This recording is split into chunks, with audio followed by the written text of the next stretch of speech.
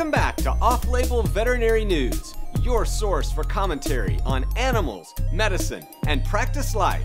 Let's jump into some of the stories you might have missed. Our first story this week has the potential to set off an interplanetary dispute.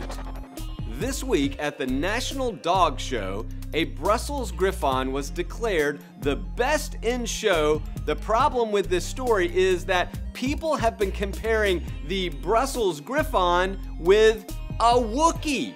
It is in no way, shape, or form a Wookie. It is an Ewok.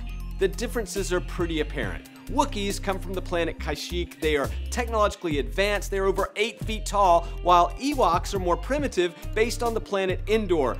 This needs to be settled, so when you're discussing with clients the winner of the National Dog Show, please keep in mind, it is an Ewok, not a Wookie like Chewbacca. Speaking of pets, both Google and Apple have announced that they are applying their artificial intelligence algorithms to detect the faces of our beloved dogs and cats. Yes, automatically, your pets will be sorted into their own categories. No word yet on if they're going to include horses or guinea pigs or reptiles or birds or whatever. This means it's easier than ever before to keep track of those too cute kitty photos and downright darling doggy photos.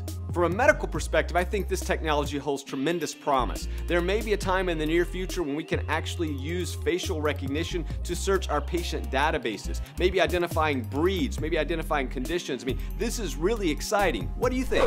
The next story comes to us from the great state of Texas, in a little town called Sulphur Springs, just east of Dallas. Turns out a veterinarian was called about a dog that was exhibiting signs consistent with rabies. The dog was brought into the veterinary clinic where it promptly bit a staff member. The owner elected to euthanize and submit the brain tissue for analysis. Now, that's where most of these stories end, but in this particular instance, the head got lost in the mail.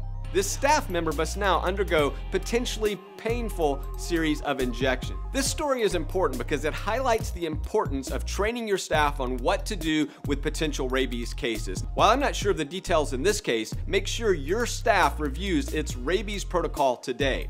Rabies exposure has always been a very sensitive area to me. When I was an undergrad, I worked at a local humane society, actually euthanizing dogs 5 days a week. Of course, many of the dogs that we were euthanizing were there for bites. And as my luck would have it, one day a partially sedated bite case came in and managed to somehow lock its jaws around my ankle, which is the reason that I still wear boots in clinic to this day.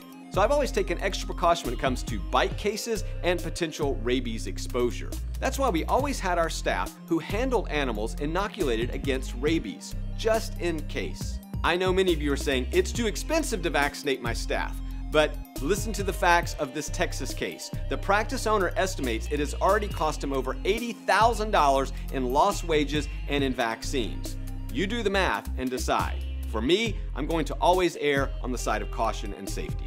Rabies is a very important topic and one that you should be talking about with your staff. So today I encourage you to go and review your protocols. What do you do when a bite case comes in? How do you handle a case displaying symptoms consistent with rabies? And what are your policies and procedures for shipping any brain tissue for analysis? I want to hear from you.